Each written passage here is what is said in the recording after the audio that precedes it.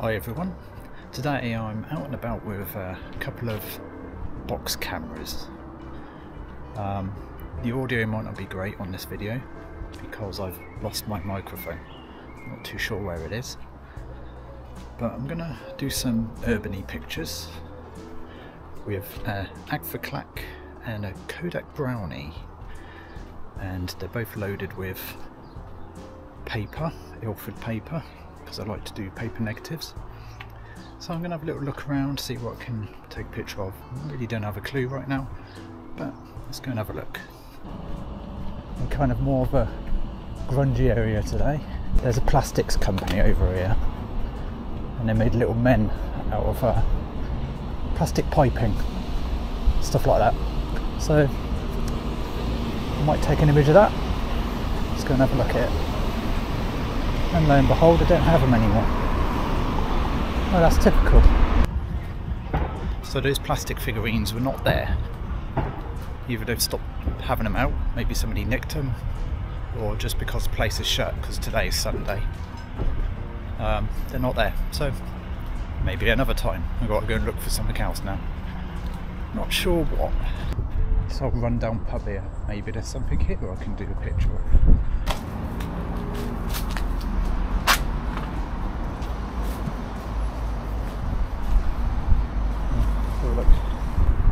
Now what always makes me laugh is this little welcome sign actually, because look at the state of it.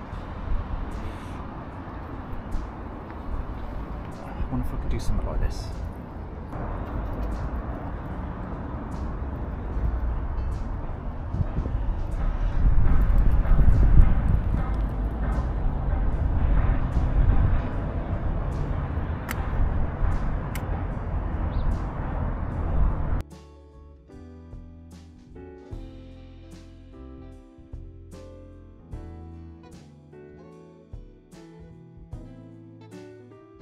So this is a Kodak Brownie Flash B. It's one of the few brownies, actually I think it's the only brownie, that's actually brown. It's got a nice little handle, and you have a viewfinder here and a viewfinder here. So if you want landscape, you have it this way, you've got a viewfinder there. If you want it portrait, you got it like that. And the aperture is something like f11.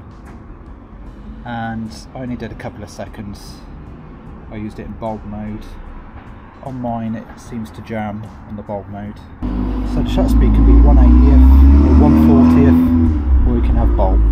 Apparently you're supposed to use 1/40th with a flash, like you would use a flash for this. Hand holding is absolutely impossible with these box cameras. Don't know how they did it in the old days, but they did. There's no tripod mount at all on it. So yeah, it's quite a tricky little camera to use, but I do like the look of it. It's a nice looking little camera. So I took that image, fingers crossed that came out, and got a little bit of humour about it I suppose. Let's have a look at the other camera I got and see what else I can take a picture of. I've got the Kodak Brownie and I've got my Agfa Clack. You've seen me use this before in a previous video. And there's no film in it, of course. I've got paper in it, and I've got it in bulb mode, and in this current environment it's a little bit cloudy but still kind of bright. It only takes a couple of seconds of exposure, hopefully. It's like f11, and depending on what I take a picture of really, not too sure, but I'm going to have a look. So long derelict pub. Like many derelict pubs post-pandemic. Now I saw a dumped vintage car on a little walkabout.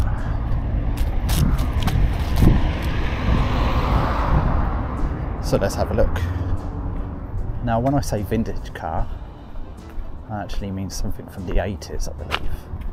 Now I'm presuming it's dumped because I think it's got a lock on the wheel and it's looking a bit run down and tired. So let's go and check that out, see if I can get an image of that. classic TR7 Triumph flip. Stay of that. Now the problem I got with this old Clack is no matter what tripod I use, you'll see in a minute, it still swings about like this. So making it stable is absolutely impossible. But I'll give it a shot.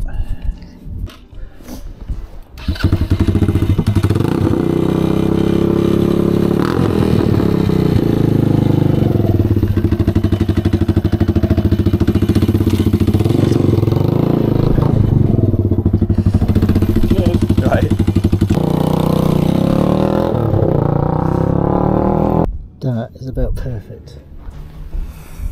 So,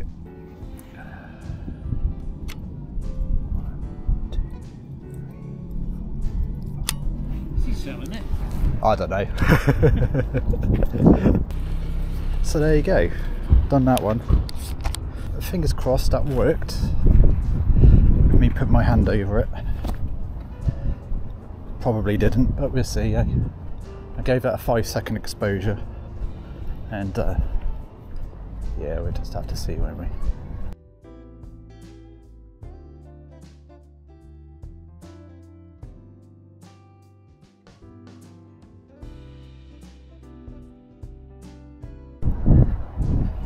Those two box cameras are done. Now the next thing I'm going to go and do is take a couple of pinhole cameras down to an industrial estate and get a couple more pictures done, just to bulk this video out.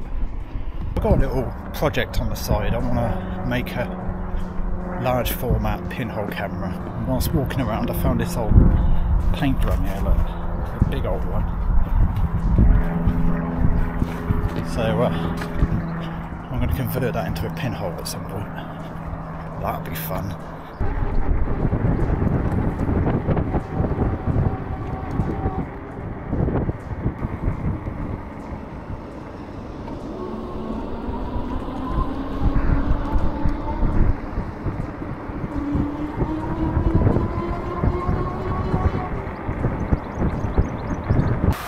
So I rode around this industrial estate and they have a few little waterfalls here which are quite nice, and lots of lily pads, lots of very interesting things I could take images of. So I've just done some with a box camera, now I'm going to do some with pinhole cameras, and I've got the 4x10, the Agfa Obscura and my zero image 6x6. So I'm going to do 4x10 with this one because I quite like the look of it. Got the man bag.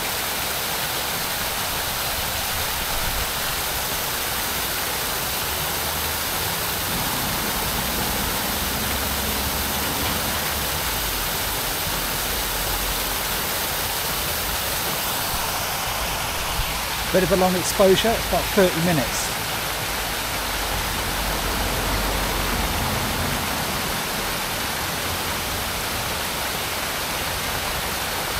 You might have to sit down and have a little chill out. Got a stopwatch on. Let's leave it there. I'm actually going to go and ride around a little bit and just keep an eye on it. Why not? So it's not the only waterfall that you got around here. I'm going to take the Agfa Obscura and plonk it down here, look. Let's have a look.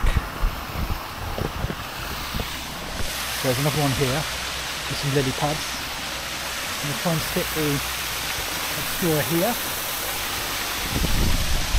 and then just leave that again for 30 minutes or so.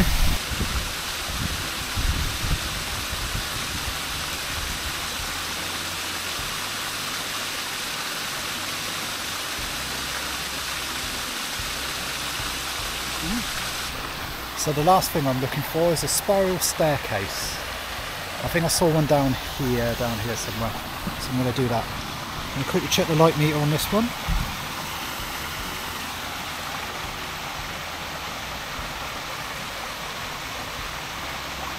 It's about 20 minutes.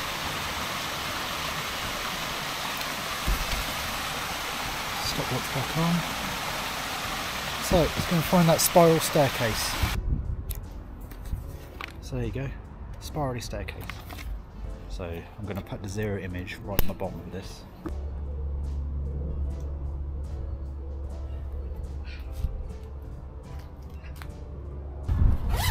So let's go and see what the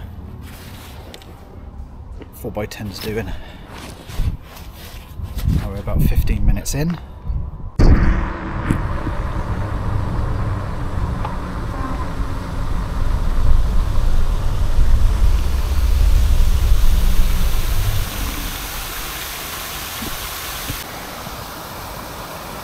So I just double checked the light meter, and now it says about 15 or so minutes. The problem is it's very variable in terms of light, so what we can do is do a happy medium. We'll do something like 20 minutes. So as you can see, the guidelines there, so it should go all the way across here to the reeds, like that. And all the way across there, maybe to those other reeds over there. Fingers crossed. So yeah, it's kind of a cliche doing waterfalls for pinhole photography, but you know, it is a very pretty looking thing, so why not? So I'm going to go and close it down now.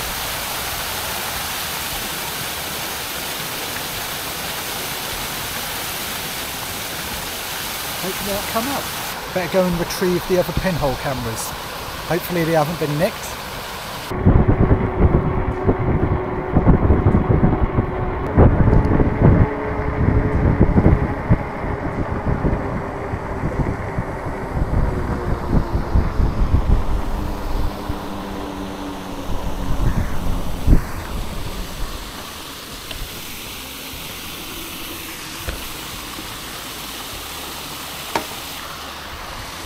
I think exposure time we're close enough.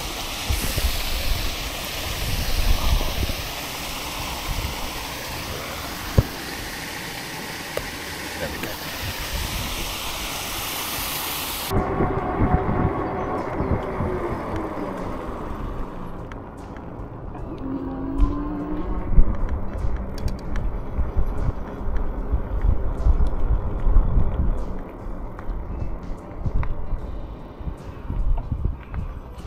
I don't know if this one's going to work. There we go. There you go. All done. All done. So let's see what the pictures come out like.